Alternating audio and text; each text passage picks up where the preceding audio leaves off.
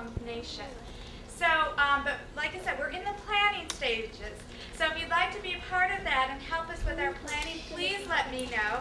One thing about family festivals is we definitely want our community in this process. So we really turn to you to help us make sure it's as authentic as possible and that we're all involved and we're all learning from one another. Today has been an amazing experience, and we just want to say a big, big thank you to all the volunteers and to everybody who's helped put family festivals together. I'm going to read off a few organizations real quick.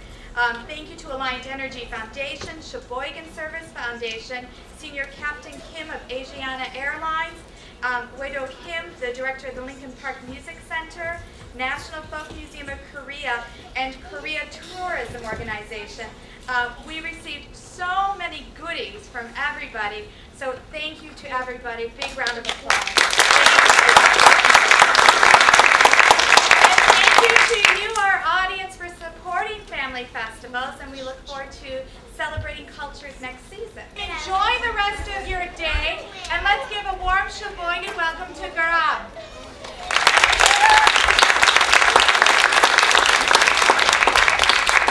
Okay, where's everybody? Okay, I need Karam members here. Thank you. Hello, good afternoon. It's nice to be here. This is our second performance today, so we're very excited again.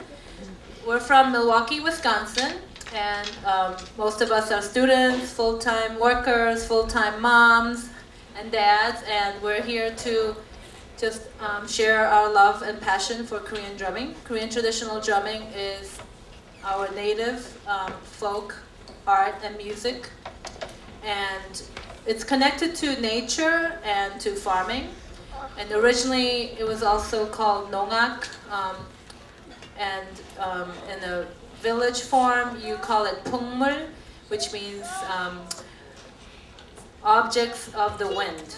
So I will explain more about individual drums later, but the first piece that we will perform for you today is called Yeongnam Karak, which is from the region of Yeongnam, which is the southeast part of Korea.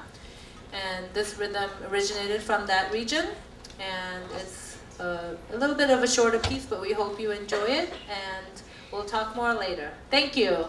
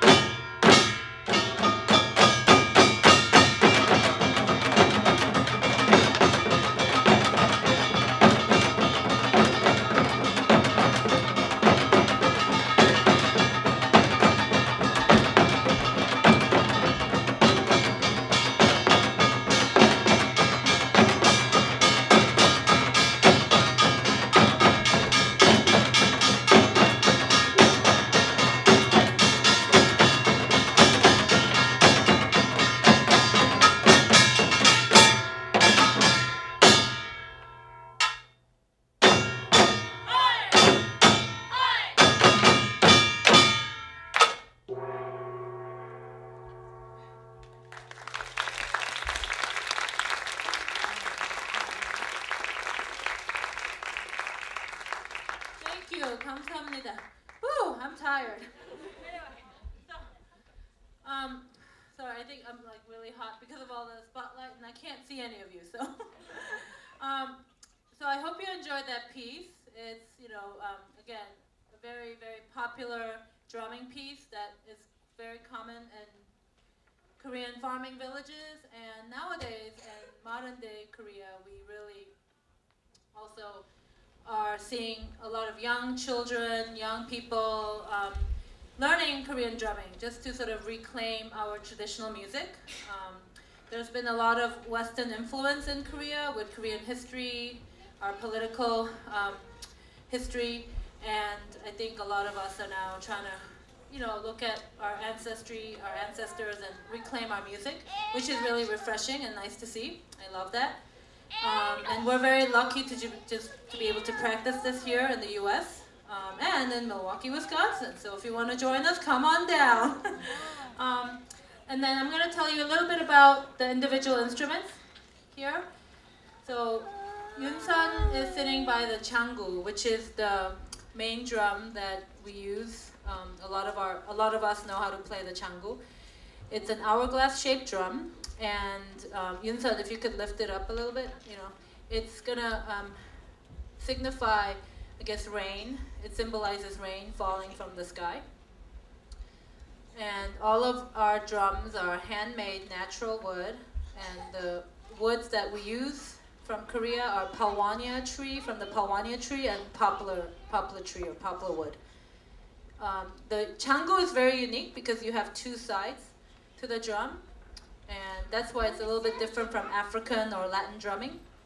And again, you notice our different sticks that we use when we're playing the drums. There is an Indian drum that has a similar look and a similar structure, but it's a little smaller. But there is definitely some Indian and Chinese influence on the drum. And then Seungyeon, he's sitting by the puk, and that's the puk. Yeah.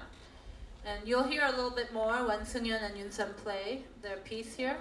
The puk is a round barrel drum, again, man-made natural materials, and it represents the sound of the earth. I guess when you're pounding on the earth, pounding on the land, that's the sound. And the puk also represents or symbolizes the moon. The moon is shining on our land, on the farm. And when you heard us chanting earlier in our piece, we were talking about the moon shining onto us, giving us light, okay, and showing us where the land is, the fertile land. So that's the connection right there. We have a gong here, a large gong. Yeah, Seungyeon, can you just hit it one time for me? And yeah, a little bit louder. Okay. And the gong is called ching in Korean. And this is really an important instrument in our drumming group and in any drumming group. It really provides the overall wraparound sound for the drum group. And the ching represents the sound of the wind. And then Yun-sun, if you could grab the gengari for me. The gengari is a small gong. We also call it se, which just means metal, literally. And it has a very sharp sound. Can you just tap on it a little bit for me? Yeah, I mean, you heard our main player. Yeah. Yeah. And this is the lead instrument in the drum group. And we use this instrument to really be the lead and the leader of our group. So a lot of us, as you notice, we're playing the drums, but we're also watching the small gong player, because she is going to, or she or he who's playing the gong is going to give us some signals. So you notice how she was raising her hand and making some different sounds. That's how you listen for the switching of the rhythms. Okay? So yeah, that's basically the 4 instruments that are used in Korean drumming. And we also call this 사물놀이. 사 means 4. So 4 things, basically. Okay? So now you will get to hear a short piece from Yun-sun and Seungyeon, and you'll sort of see how the puk sounds and the changu sounds on their own. So I hope you enjoy this. Thank you. Which one?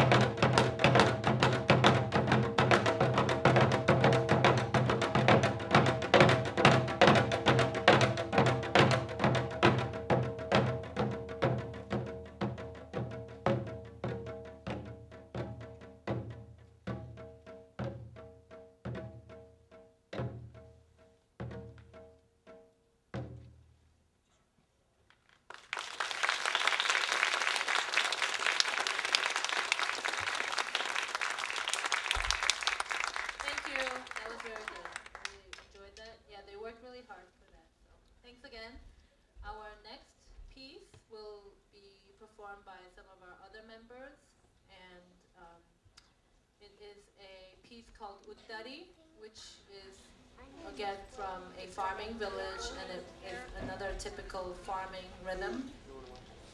It's a longer piece, so you'll see more variation in this piece. And you'll also see the sort of the dynamic relationship between the round barrel drum and the changu, the hourglass drum. So you'll sort of see a lot of back and forth, which is really interesting and fun, I think. So I hope you enjoy it. It's one of my favorite pieces. Okay, thank you.